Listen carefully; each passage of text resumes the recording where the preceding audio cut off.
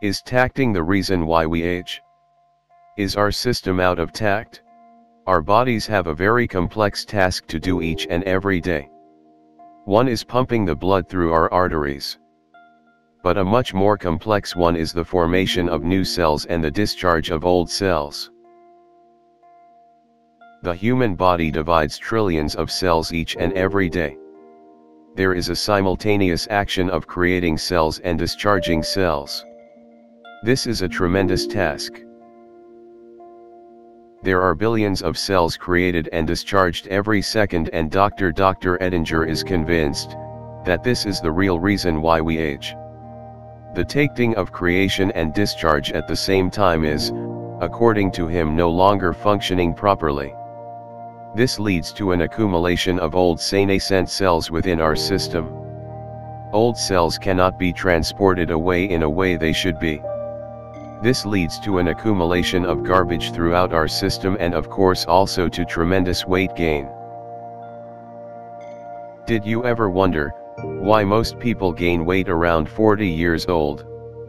There are many examples also in the movie industry that demonstrate this very clearly. The face becomes round all of a sudden, and around the hips and stomach there is an accumulation of pounds. Is it the lack of exercise? Or is there something else? Let that sink for a minute. Trillions of cells must be carried away every day to make space for new ones. You might ask, what can we do about it? How can we fix this problem? Dr. Edinger explains, this is the real reason why we age. It is the tacting that is not working properly anymore. We cannot transport our old senescent cells out of the body the way we should. That leaves us with an accumulation of old dead material that blocks new cells to do their job efficiently. As a result, we gain weight, get sluggish and become sick. You can activate your pineal gland with 300 mg melatonin given either transdermal as a plaster or rectal as a suppository.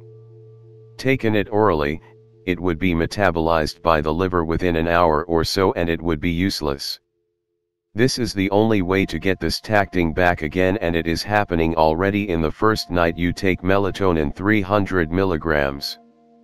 What other supplement do you know that can accomplish that? There is none. Dr. Edinger is not alone with his view. Also, Dr. Klinghardt reports that there is one colleague of him who makes DNA probes of all what he finds under the microscope. Over a period of 10 years, the scientist has found out that there is a layer of material inside our body that covers a square mile or two.